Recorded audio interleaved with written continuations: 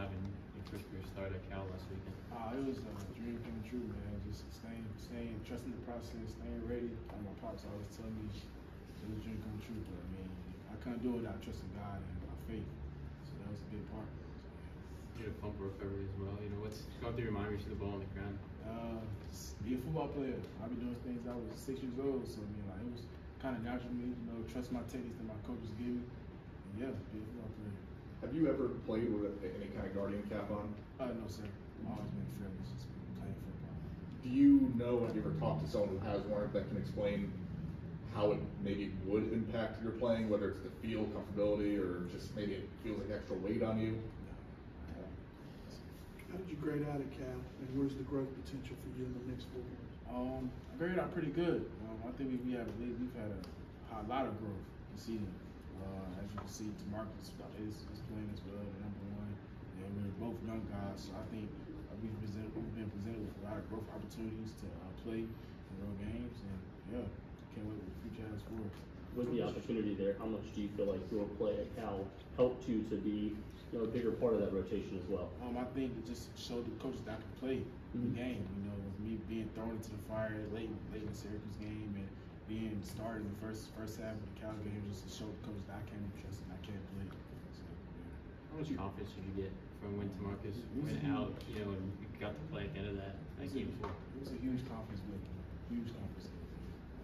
I know you all take it, game by game, week by week, but how big was it to get that win at Cal, and just in terms of the momentum it could give you for the rest of the season? It was huge, man. It was like a monkey lifting off our back, man. It was big. Why is that? Just we're not used to losing like that here. So I mean, just to have that win and just break that little losing streak we had, it was big, man. It was big. You guys came into the year with such high expectations. After the going into the bye, has Coach Doran kind of level set or changed those expectations? Like, how has he sort of modified what you guys are going after at this point?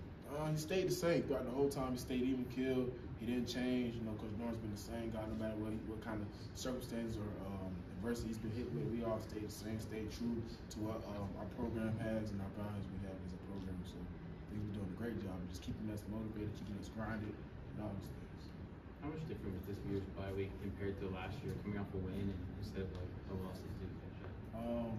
It's not really been different at all. I mean, we've just been going to work every single year, man. Just going to work, nothing, no drop off, not taking any days off, no reps off, just still coming every day to work. So, yeah.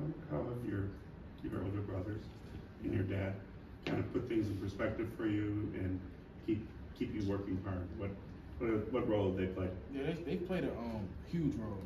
Having a father that played in the league and having 2 older brothers play college ball as well, just giving me a different perspective. A lot of times everything's not going to look good, look sunny, but they just give me perspective and giving me things and nuggets to have as my career goes on. So, yeah. What's the biggest thing you've taken from him? Just trusting the process, and stay ready so you got to get ready. You never know when your number's going to be called. So when your number is called, just got to stay ready and be ready to attack the opportunity. That helped this year? Yes, sir. Yes, sir. How is Micah doing? He's doing good. He's now he's getting his degree. He's going to seminary school. He wants to go into ministry. So yeah, he's doing great. How much did work on special teams help you as well to kind of be prepared for your time on the field? Yes, sir. It definitely helped. Just get used to the game speed and yeah, it helped a lot. What are you seeing from Stanford as you prepare for them this weekend? What do we see from Stanford? Yeah. I see they're a good team, but we got to come to play like we always do. I mean, they got a good receiver number 13. I think he's pretty good here. But we're gonna keep doing what we're doing, prepare for any opponent that we got, and come ready to play on Saturday.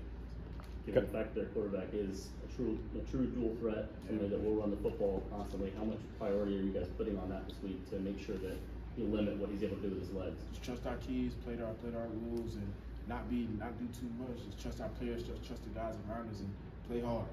So, yeah. What do you like about playing at nickel? I like the different things we can do. Blitzing, playing in coverage, playing the zone, just a lot of things like we can do to just play my strengths in my game. So, I love it. What's the hardest part about playing inside like that versus on the outside?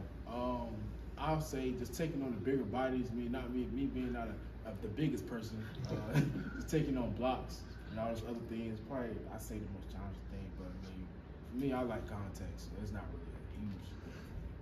How much do you relish in that challenge? Sorry to interrupt a little bit there. How much do you relish in that challenge as a smaller guy to go up against bigger guys and show what you can do? Shoot, for me, I feel like I'm Adam on the field, so like, I don't care how big you is. I'm gonna play the same. It will change how I play. It's change my speed. Nothing. That's it. So are we gonna see you taking down an O lineman like Amari Campbell did for Carolina last week? Yeah, yes. You may. Don't be surprised if you do. Is that good for Isaiah?